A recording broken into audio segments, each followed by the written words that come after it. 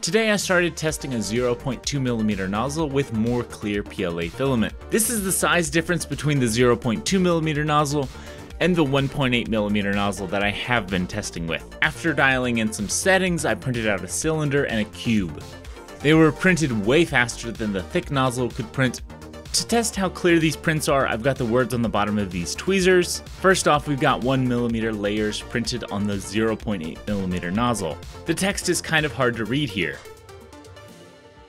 On the fine layer cylinder, the tweezers have to be smooshed against the wall to be able to read it. The cube works a little bit better, but still suffers from the same issue. I think the next part of this experiment should be printing a solid model, but as always, let me know in the comments what other things I need to be testing in this experiment.